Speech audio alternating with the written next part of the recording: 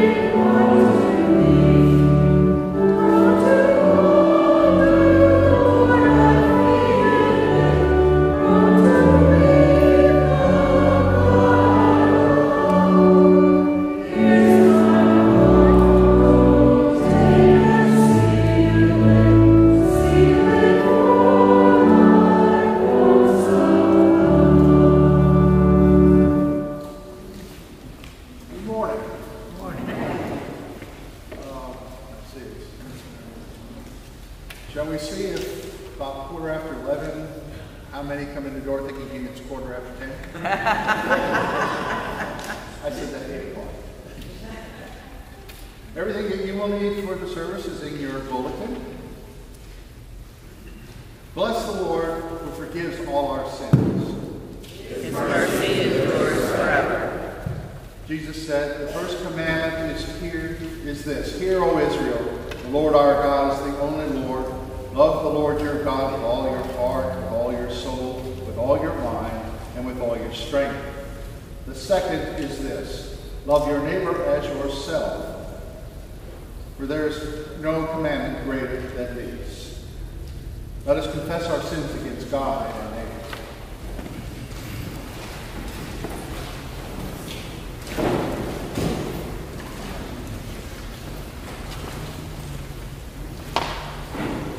Most merciful God, we confess that we have sinned against you in thought, word, and deed, by what we have done and by what we have left undone. We have not loved you with our whole heart. We have not loved our neighbors as ourselves. We are truly sorry, and we humbly repent. For the sake of your Son, Jesus Christ, have mercy on us and forgive us, that we may delight in your will and walk in your ways to the glory of your name. Amen. Almighty God, have mercy on us. Forgive us all of our sins through our Lord Jesus Christ, and strengthen us in all goodness.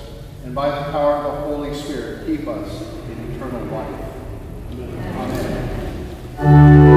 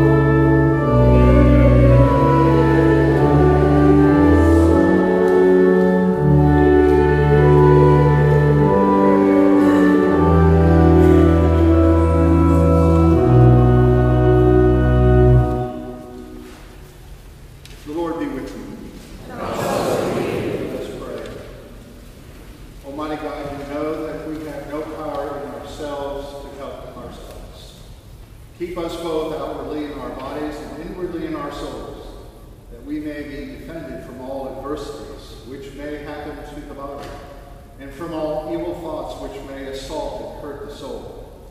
Through Jesus Christ our Lord, who lives and reigns with you in the Holy Spirit, one God forever and ever. Amen. Please be seated for the lesson.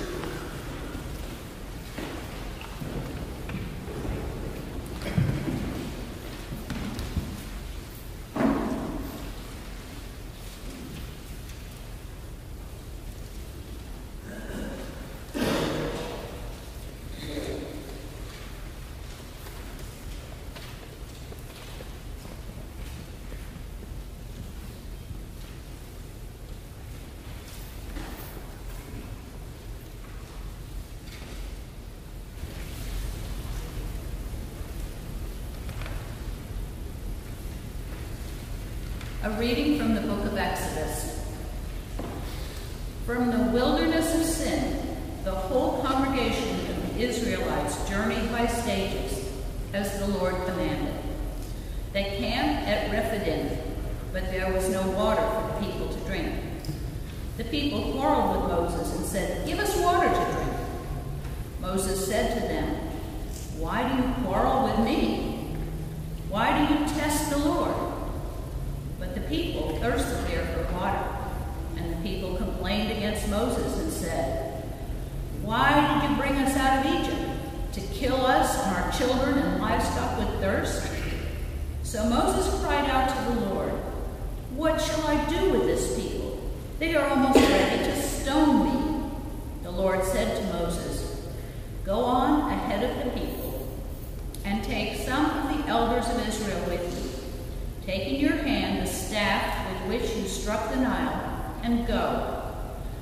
I will be standing there in front of you on the rock at Horeb.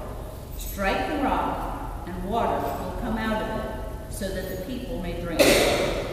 Moses did so in the sight of the elders of Israel. He called the place Massah and Meribah, because the Israelites quarreled and tested the Lord, saying, "Is the Lord among us or not?" The word of the Lord. Thanks be to God.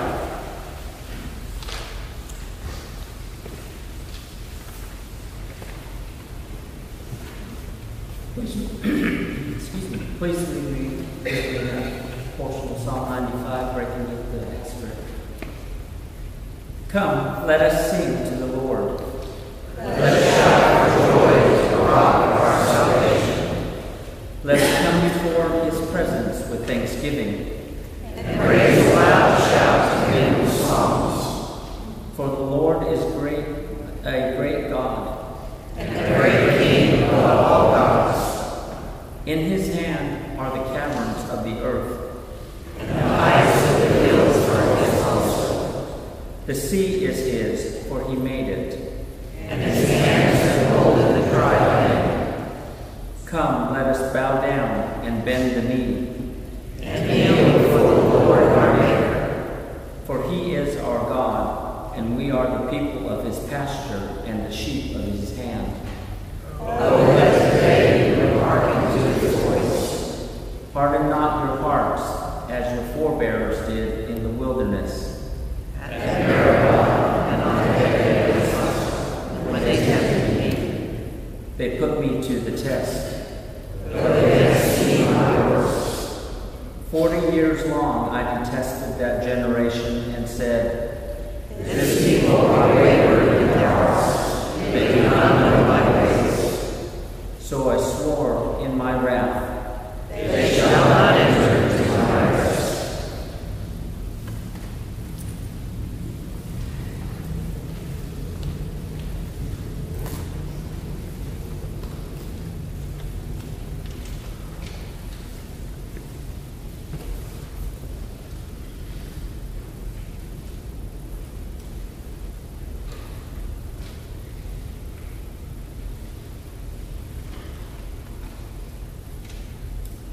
A reading from the letter of Paul to the Romans. Since we are justified by faith, we have peace with God through our Lord Jesus Christ, through whom we have obtained access to this grace in which we stand. And we boast in our hope of sharing the glory of God. And not only that, but we also boast in our sufferings, knowing that suffering produces endurance, and endurance produces character, and character produces hope. And hope does not disappoint us, because God's love has been poured into our hearts through the Holy Spirit that has been given to us. For while we were still weak, at the right time, Christ died for the ungodly. Indeed, rarely will anyone die for a righteous person, though perhaps for a good person someone might actually dare to die. But God proves his love for us in that while we were sinners, Christ died for us. Much more surely then, now that we've been justified by his blood, we will be saved through him from the wrath of God. For if while we were enemies, we were reconciled to God through the death of his Son, much more surely, having been reconciled, we will be saved by his life. But more than that, we even boast in God through our Lord Jesus Christ, through whom we now have received reconciliation. The word of the Lord. Thanks be to God.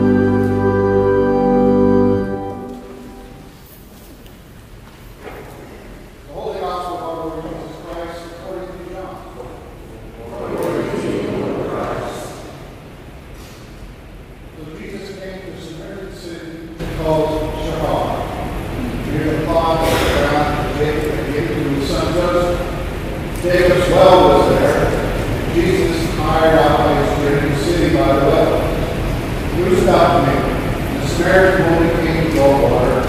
Jesus said to her, "Give me a drink." His disciples had gone to the city to buy food. The Samaritan woman said to him, "How is it that you, a Jew, ask me to drink from me, a woman of Samaria?" Jews do not share the same things in common with the Samaritans. Jesus answered her, "If you knew the gift of God, and who it is that is saying to you, 'Give me a drink,' you would have asked him, and he would have given you living water." The woman said to him, "Sir, you have no water, and no well is deep. Where do you get that living water? Are you greater than our ancestor Jacob, who gave us the well and the sons and his flocks drank from it?" Jesus said to her, "Everyone who drinks from this water will be thirsty again. For those who drink from the water I will give them will never be thirsty. The water that I will give will become in them a spring of gushing water up to eternal life." The woman said to him, "Sir, give me this water so that I may never be thirsty, or have to keep coming here to draw water." Jesus said to her, "Go, call your husband, and come out." The woman answered him, "I have no husband." And Jesus said to her, "You are right in saying I have no husband, for you have had 5 husbands, and the one you have now is not your husband. What you have said is true." The woman said to him, "Sir, I see that you are a prophet. Our ancestors worshipped on this mountain, but you say that the people were to worship in Jerusalem."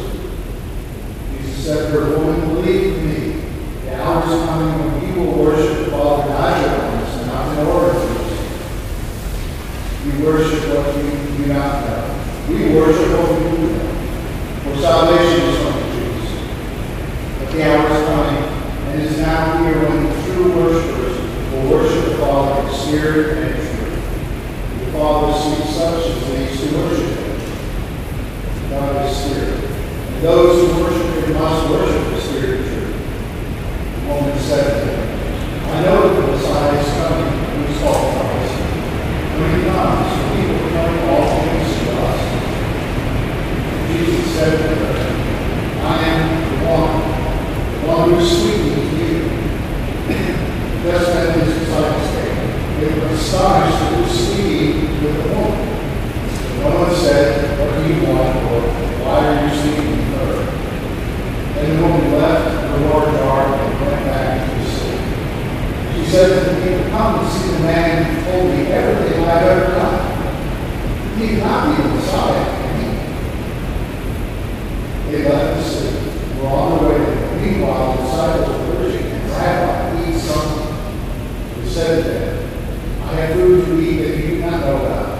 So the disciples said to one another, "Surely no one has brought him something to eat." Jesus said to them, "My food is to do the will of him who sent me, and to complete his work. Do you not say, 4 months more, then comes the harvest?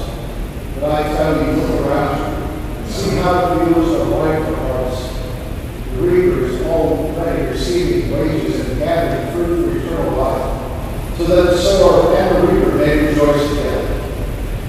For here the saying holds true, one sows and another reaps. I sent you to reap for that which you did not labor. Others have labored, and you have entered into their." Many Samaritans from the city believed in him because of his testimony. He told me everything I heard of him. So when the Samaritans came, they asked him to stay with them, and he stayed there 2 days. And many more believed because of his word. And they said to the woman, "It is no longer because of what you said that we believe, for we have heard for ourselves, and we know that this is truly the Savior of the world." The Gospel of the Lord. Praise to you, Lord Christ.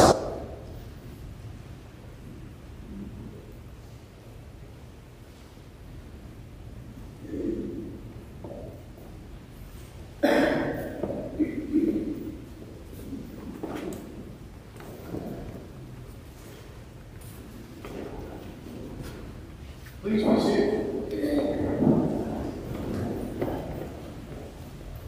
I'm going to start by saying this is a 10-minute infomercial. Call 1-800, so you can send a Gitsu knives when I'm all done. No. It is Feed My Sheep's 40th anniversary. They started in 1983 with a very, very small operation, and look where they are today. And that has been down a road of a lot of work, a lot of people volunteering, and even with storms, they're back and strong. And I wanted to point out some things, maybe a little history, give you an idea if you're not real sure, familiar with Feed My Sheep, and what we do in cooperation with them as part of a ministry from this parish. First of all, we just want to ask, who in here is on a biscuit brigade? Real good. Who helps with making the bag lunches on the second Sunday? See? A lot of you are already involved with this ministry, and it's what we call a quiet ministry. It gets done, it serves, and there's no fanfare about it. No trumpets being blown or bells ringing about it. But Feed My Sheep saw a need 40 years ago in this community for those who were poor or homeless, who had no resources to go find something to eat. So they started this ministry. And they have served thousands upon thousands of people over the years. In 2005, I think we all remember that year, Miss Katrina came through and took Feed My Sheep out, like it did most of these buildings. But they rebuilt. And maybe some of you don't know this, but in that period of time, a few of us, under the leadership of Everett O'Connor, who was director at the time, we wrote a grant through Episcopal Relief and Development for them for $175,000, which basically put their whole kitchen in. So we've had a strong relationship with them for a long time. And there's been many people in this building who has at one point or another sat on the board of this wonderful ministry. And Jan is the present person with that duty, as well as being the liaison between them and us. And we thank her for that. Feed My Sheep, years ago now, it seems like to me, there was no meals, and it's still that way, offered through them on Saturdays and Sundays. So everybody who is in that situation had no place to go for food. So I got this bright idea after I was just ordained, well, why don't we serve breakfast at least once a month so they at least have something and just see how that goes.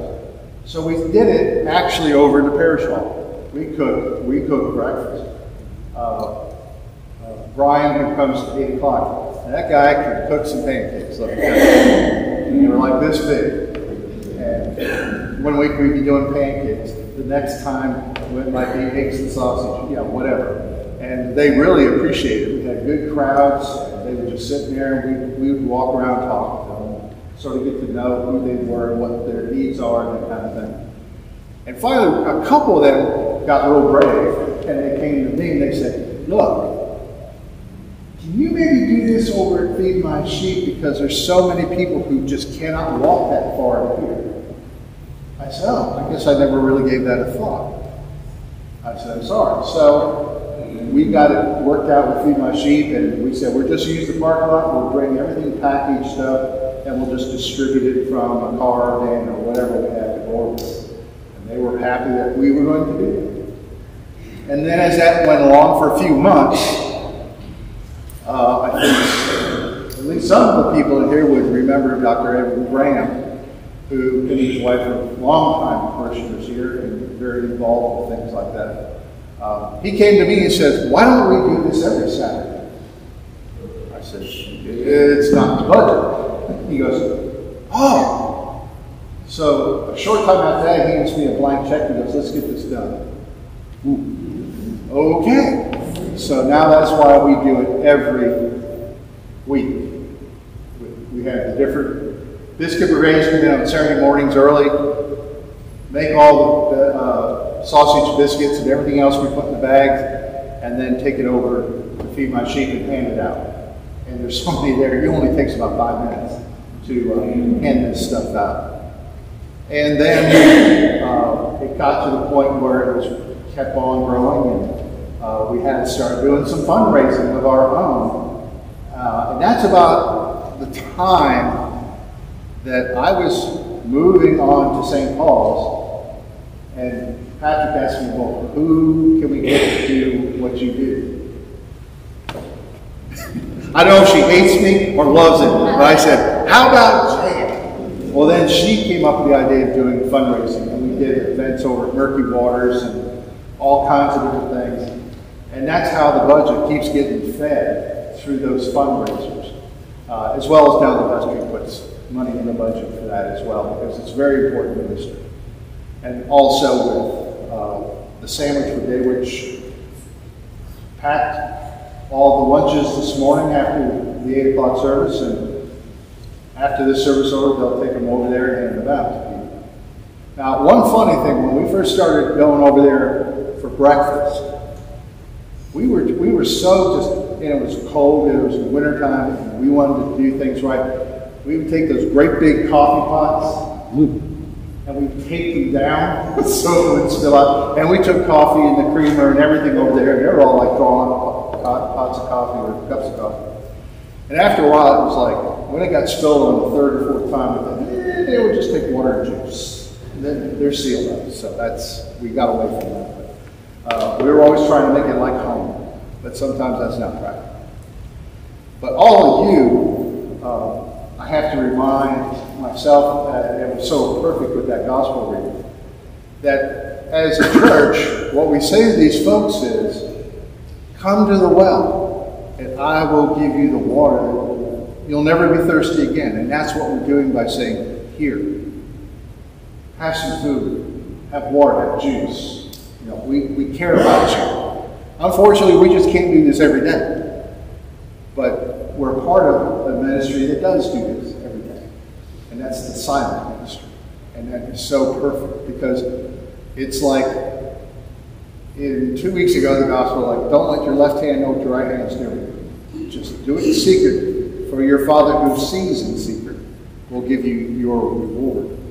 And that's what happens when we get involved with things like that. Even as a parish as a whole. Because, you know, we just hang one more little star in the community that says, we care. And we're there, as we hear every Sunday, love your neighbor. And that's what we're here for. You want to add anything? Want to bet? One thing I wanted to say before anything else is that anytime anybody asks me how or why I got involved with Feed My Sheep and all is because of this man right here, and I always considered him my mentor. And when he was talking about passing it over to me when he was going to St. Paul, in my mind, it's kind of like Humphrey Bogart saying to me, here's looking at you, kid. That's how I keep logging in my brain, so that because it was a special, and it continues to be my honor and my blessing to be a part of this group and the organization that we go through and getting it to happen. I can't say enough about how special each one of the different, and when I say different, I mean different Biscuit Brigade teams that we have. We have a variation on a theme like you wouldn't believe, because on any given Saturday you go in, there's a different methodology going on how to make the biscuits, how to wrap them, how to put them in the bag, the order that you're going to put the stuff in that bag. You do not mess with Texas. When you go in there, you follow the lead of the group that's in there, and you do what they do because they're doing it well. One thing I want to mention about Feed My Sheep quickly is that tomorrow night between 5 and 7 o'clock at St. Thomas in the big recreation room there at the front, the big beautiful glass room, we are celebrating our 40th anniversary of Feed My Sheep. I'm very proud to be a part of it for the last 5 years. Every day, I don't know if you know all of what we do at Feed My Sheep, but every single day we deliver 330-something hot meals to homes in Gulfport. We have 7 different routes that cover the different area all the way up as far as Orange Grove and back. We have one man that takes 90-something trays up to Orange Grove every week. Every day of every week. In addition to that, we serve hot meals in the dining hall, somewhere around 200. So something like 500 hot meals a day are prepared there and served. We're the largest soup kitchen in Mississippi at this point. And I'm very proud of the things that we do. I would love for anybody, and they really, all the board really urged to me that they really want St. Peter's to make a good showing there because we're such a part, as Scott was saying a minute ago, of how we've been a part of it from the beginning. Plus, if you've served, Diane and Tommy are here, and they drive a route once a day, once a week in Gaston Point. I cover Friday on that week. We have, there's a couple other church members who help regularly in the dining hall, and I can't think of their names. Once Scott was leaving us and we knew that we had had the money to start it, then we wanted to be a self-sustaining charity. We wanted the Biscuit Brigade to be self-sustaining, and that was the birth of the Murky Mondays. And if you were here during that time, you know how much fun those were. That's not going to happen again. The hospitality and restaurant industry kind of went through a morphing during the COVID, so that's just not an option anymore. But there is a plan on the table right now, and you'll know about it very soon. One other thing I wanted to mention was that during the course of COVID, we expanded our association with other entities. In 2017, 2018, at the end of 17 and going into 18, was the first time that we ever provided breakfasts for the Salvation Army when the cold weather shelter is open. So that's a 5-year association with them now that we've sustained. And then, as you know, if you were here last year, we actually had the shelter housed in our parish hall. And that was quite an event. They were only open 3 times this year.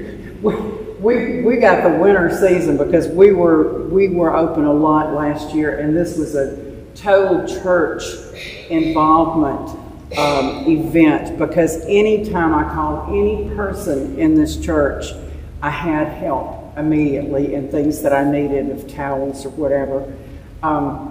We joined together with Extend a Hand, Help a Friend, which is Jeffrey Hullams, who's now a state legislator in Jackson, and Janine Casey. They came over and helped me the first few weekends that we were doing. We never stopped doing Biscuit Brigade but one Saturday, and we recouped and had it the next week.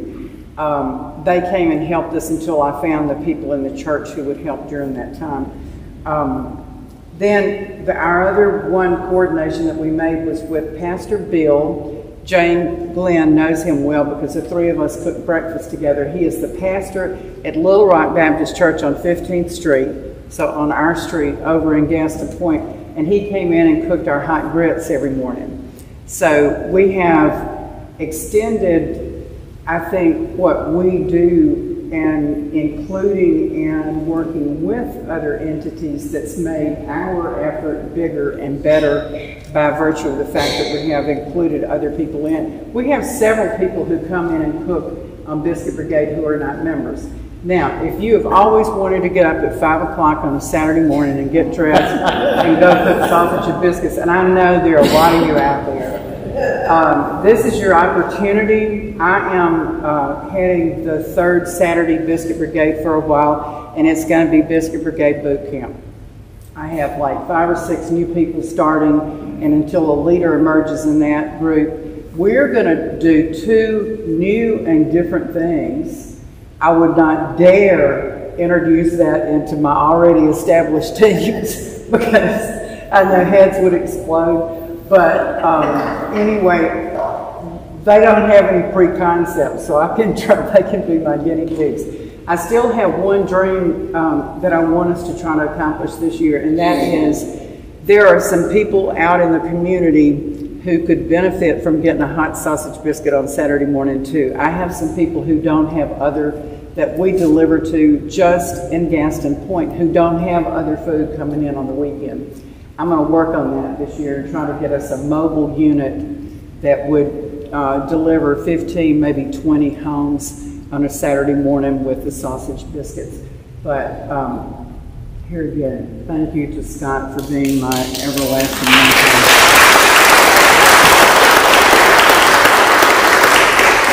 And thank you, Jan.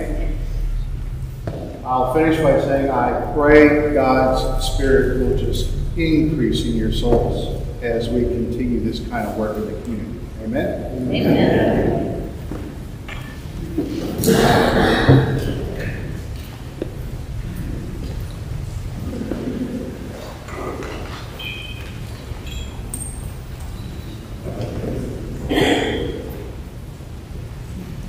Let us stand and say together the Nicene Creed.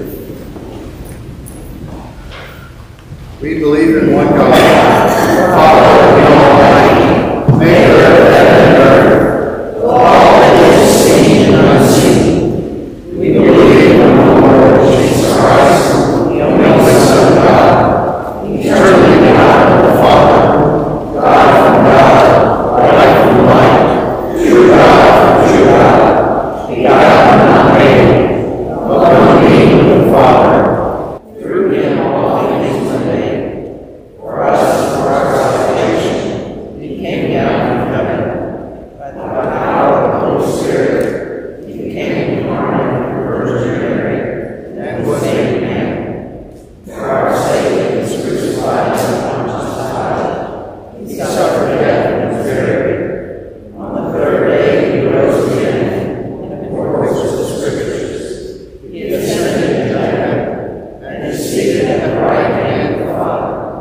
He will come again in glory to judge the living and the dead, and his kingdom will have no end. We believe in the Holy Spirit, the Lord and giver of life, who proceeds from the Father and the Son. With the Father and the Son he is worshipped and glorified. He has spoken through the prophets. We believe in one holy Catholic and Apostolic Church. We acknowledge the baptism for the forgiveness of sins. We live for the resurrection of the dead and the life of the world to come. Amen.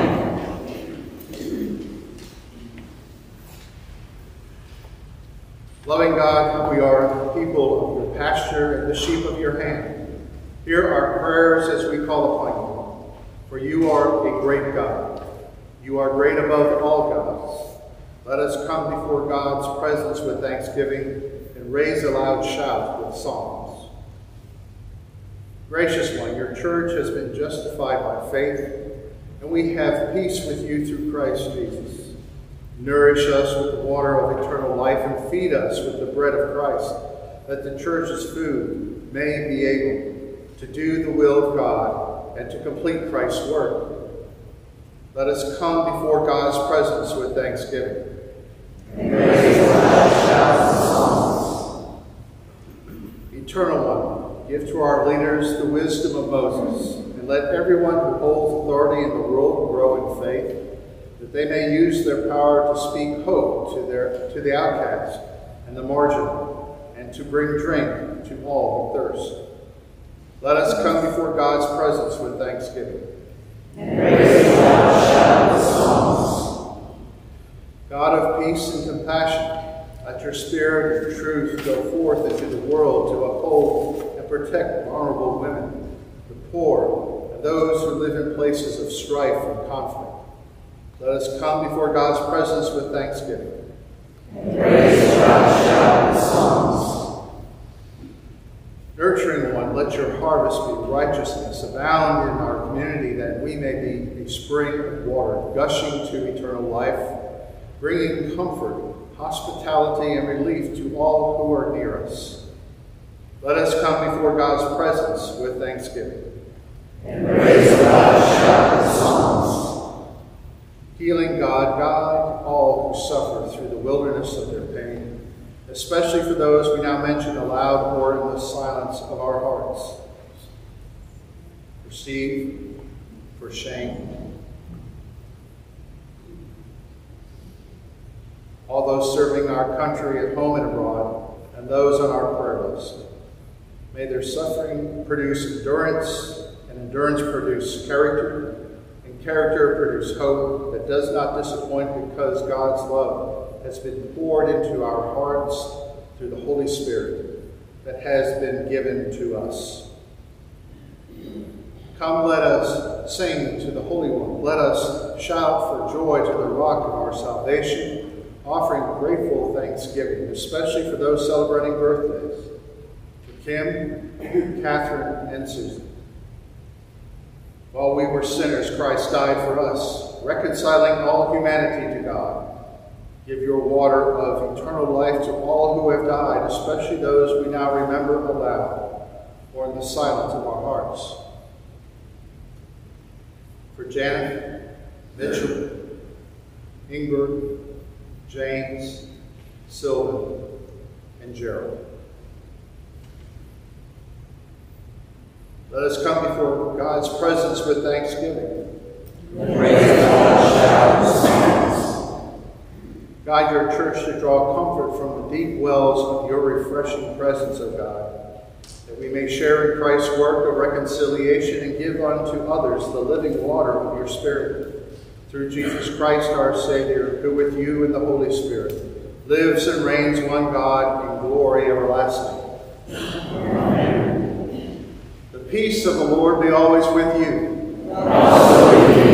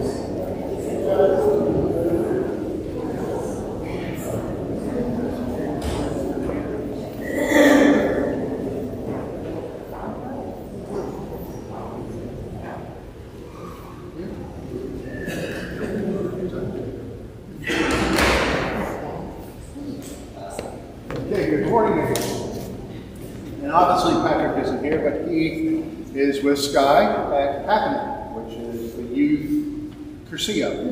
And probably in a couple of hours, they will have their closing ceremony. So keep all that youth and all the volunteers who are up there helping them in your prayers. From my understanding from some texts from Patrick, it's been very successful to this point. He wanted me also to share that Sky is the head gopher. That means she gets a run for everything. So keep them in your prayers.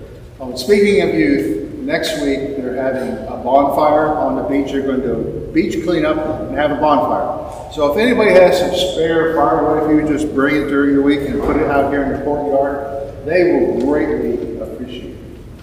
Now don't go in somebody's yard and cut down their tree. Only phone calls about that. In your bulletin, there is a booklet almost of everything coming up. The Rotary's Walkathon, which is March 31st for casting nets. It raises money for that ministry. And then on April 1st, which is a Saturday, from 8:30 to 3:30 right here at St. Peter's, we will have a day of dialogue. And a lot of that is a very wonderful way that is put into words about racial reconciliation and a lot of other things. So it's really worth to come and have that dialogue. Lunch will be served, it's like $3. On Palm Sunday, of Of course, we'll have the litany and the palms at 8 and 10:30, but no, Carl will be doing lessons and carols at 5:30 on Palm Sunday, which is April 2nd. Okay.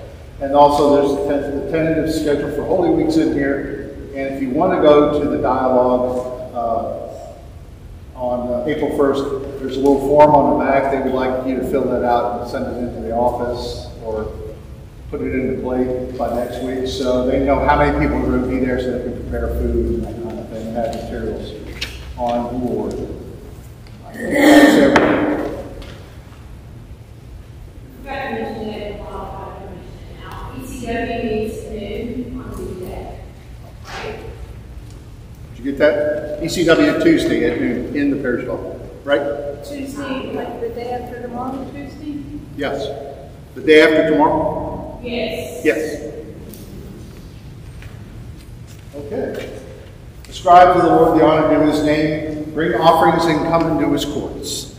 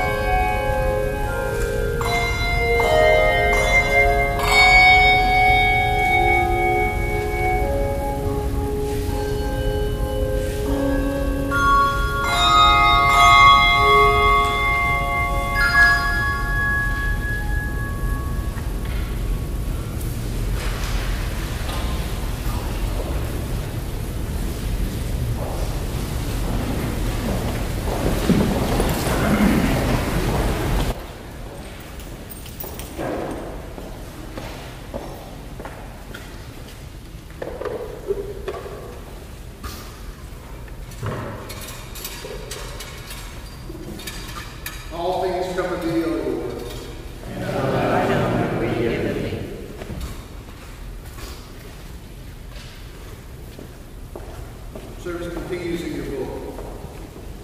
The Lord be with you. Let us pray. Almighty Father, whose dear Son on the night before he suffered instituted the sacrament of his body and blood, mercifully grant that we may receive it thankfully in the remembrance that Jesus Christ our Lord. In these holy mysteries, he gives us a pledge of eternal life, and who lives and reigns forever and ever. Amen. And now, as our Savior Christ has taught us, we are bold to say, Our Father, who art in heaven, hallowed be thy name. Thy kingdom come, thy will be done, on earth as it is in heaven. Give us this day our daily bread, and forgive us our trespasses, as we forgive those who trespass against us. And lead us not into temptation, but deliver us from evil. For thine is the kingdom, the power, and the glory, forever and ever. Amen. The Lamb of God, you take away the sins of the world. Have mercy on us. Lamb of God, you take away the sins of the world. Have mercy on us. O Lamb of God, you take away the sins of the world. Grant us thy peace. We do not presume to come to this your table, O merciful Lord, trusting our own righteousness, but in our manifold and great mercies. We are not worthy so much as to gather up the crumbs under your table, but you are the same Lord, whose property is always to have mercy. Grant us, therefore, gracious Lord, so to eat the flesh of your dear Son, Jesus Christ, and to drink his blood, that we may evermore dwell in him, and he in us. These are the gifts of God for the people of God.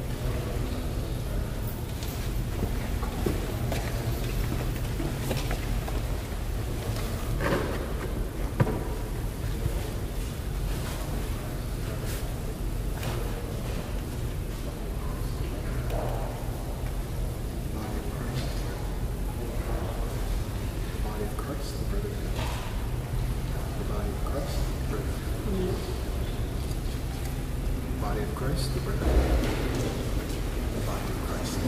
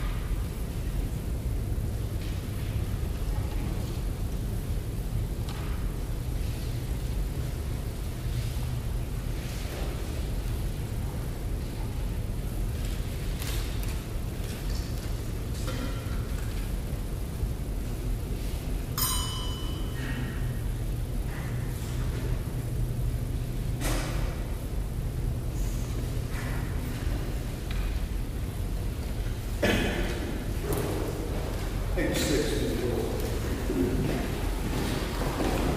Let us pray.